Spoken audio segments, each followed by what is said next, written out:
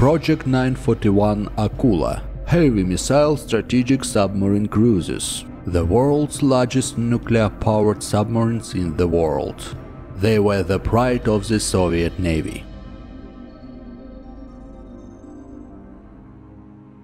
The first Akula-type submarine, TK-208 Dmitry Donskoy, was laid down in June 1976 at Sevmash, the center of nuclear submarine building.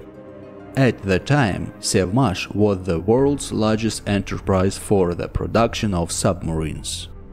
A total of 6 Akula-type submarines were launched and put into service before 1989. According to NATO codification, they were designated as Typhoon.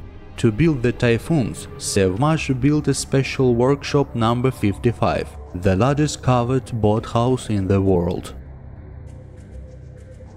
A feature of Typhoon submarine design is the presence of 5 solid inhabited hulls inside the light hull, of which 2, the main, up to 10 meters in diameter in the widest place, or arranged in parallel, according to the principle of a catamaran.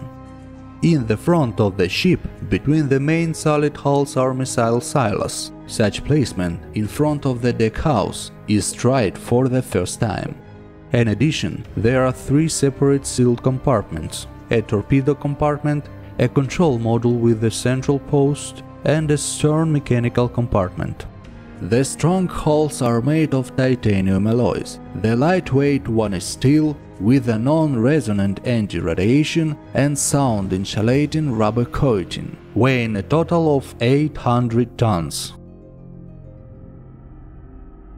The main armament of the Typhoon submarine is the D-19 missile system, which includes 23-stage R-39 solid-fuel ballistic missiles. Each missile is 60 meters long and has a launch mass of 90 tons, along with the launch container. These missiles are the largest in size and weight among all submarine-based missiles used in the world. The missiles have a combat range of 8,300 kilometers, and the warhead is divided into 10 warheads of 100 kilotons each. Project Typhoon boats were the only carriers of such missiles. A single salvo allowed the entire missile warhead group to be launched. The launch can be carried out from surface or underwater position, at a depth of up to 55 meters in all weather conditions. A shock-absorbing rocket launch system makes it possible to launch a missile from a dry shaft using a pressure powder accumulator, which reduces the time between launches and the noise level before launch. As for crew accommodation, there are comfortable living conditions aboard the Typhoon submarine. The crew is accommodated in small cabins. The command staff lives in cabins for 2 or 4 people, which have all the necessary amenities, wash basins, TV and air conditioning. For crew recreation, there is a gymnasium, a heated swimming pool, a solarium, a sauna, a sitting area and 2 staterooms, one for officers and one for midshipmen and sailors. Project 941 Typhoon was one of the most powerful and large submarine projects created in the Soviet Union.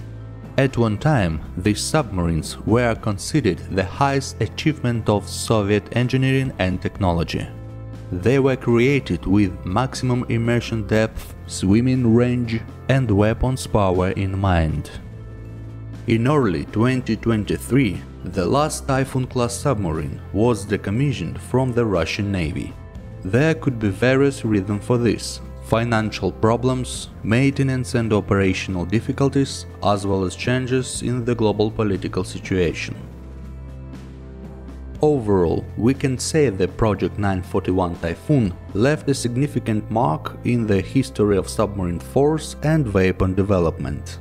It demonstrated a high level of technical knowledge and skills, and is still of interest to researchers and historians of military technology.